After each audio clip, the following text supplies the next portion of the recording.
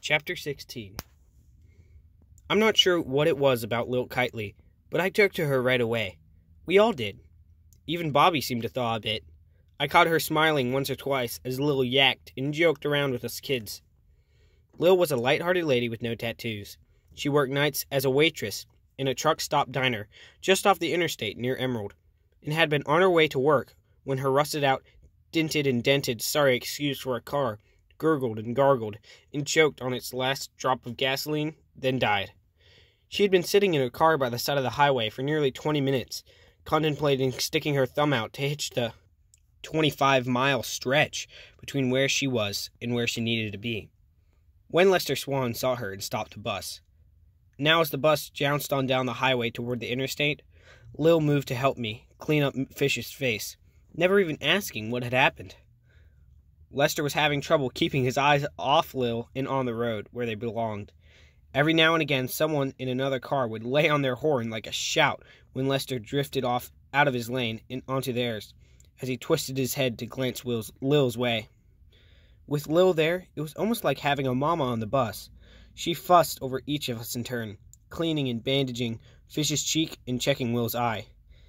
"Here, let me fix this up for you, kidling," Lil said to me as she tugged gently at the purple ribbons on the flower of my special occasion dress, unpinning and repinning the ribbons higher up on my shoulder.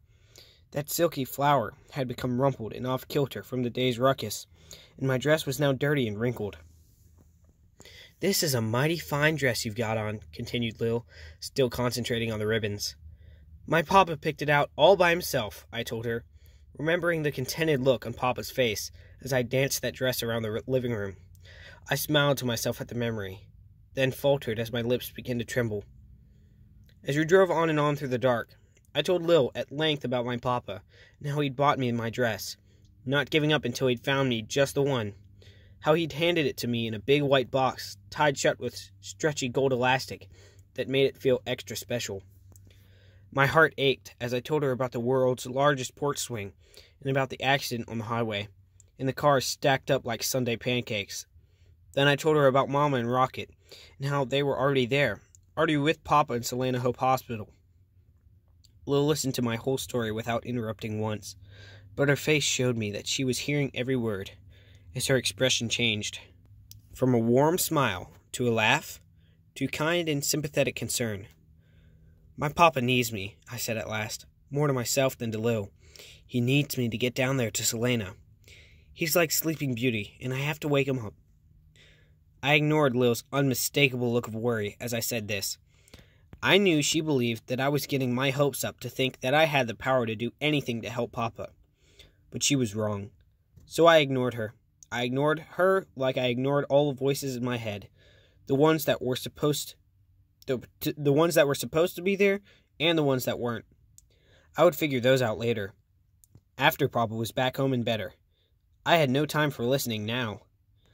"Your papa sounds like a very nice papa, kidling," said Lil softly. "That's a very spiffy dress." That made me feel proud at first. Then, looking down at the yellow fabric and the white rickrack striping, I couldn't help becoming self-conscious as I remembered how the girls at the church had laughed at it. "Yeah, I guess," I shrugged, feeling low for my embarrassment, like somehow I was disappointing Papa by doubting the specialness of my special occasion dress.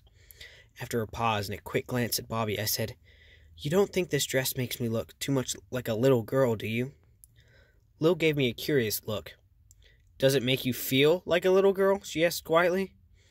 "Only when I'm around Bobby. She's 16, I said, by way of explaining. Lil's face broke into a broad smile as she too looked Bobby's way. "You know, that Bobby makes me feel a bit like a little girl too," Lil said with a laugh. "But I'll tell you a secret about 16, she continued, bending down to whisper in my ear. 16 can feel older and scarier than 42, which is what I am. I think Bobby's just feeling sharp-edged right now, so don't you mind her. Your dress is perfect." That made me feel better. I smoothed out the wrinkles that had become pressed into its skirt since I'd put the dress on back in consecutive Branzis, overly conscious of the fact that Will was watching me. Lil looked from me to Will knowingly. Well, isn't that boy of yours just a tomcat's kitten? She said with a smile, nudging me with her elbow. What? Will's not... He's not... I stammered in protest, feeling my cheeks burn. That boy can't stop staring, and I know he's not looking at me. It's plain to see Will's sweet on you, Lil continued with a small laugh, patting my leg in a way that made me feel as though she and I had been friends for a long, long time. You see, Mibs, you're not such a little girl. You've already got a handsome boy looking your way. I sealed my mouth shut at that. I remembered the way Ashley Bing had kept her eyes glued on Will, back at the church in Hebron. I also remembered the way I hadn't liked her doing it. I could imagine Ashley's voice in my head. Missy Pissy's got herself a boyfriend, with Emma Flint echoing, a boyfriend. Don't fret it, kidling, said Lil. Trust me, in a few more years, Will Jr. will be the least of your worries. Lil put an arm around my shoulders and squeezed me to her, just as Mama would have done. For a minute, I thought maybe Lil might be an angel sent to look after us as we bumped our way along the highway, in that big pink Bible bus. Not a devil-tailed angel like Bobby's tattoo, nor a heavily perfumed and sappy smiling angel like the air freshener hanging in the front window of Miss Rosemary's minivan. A real angel. One with really big feet.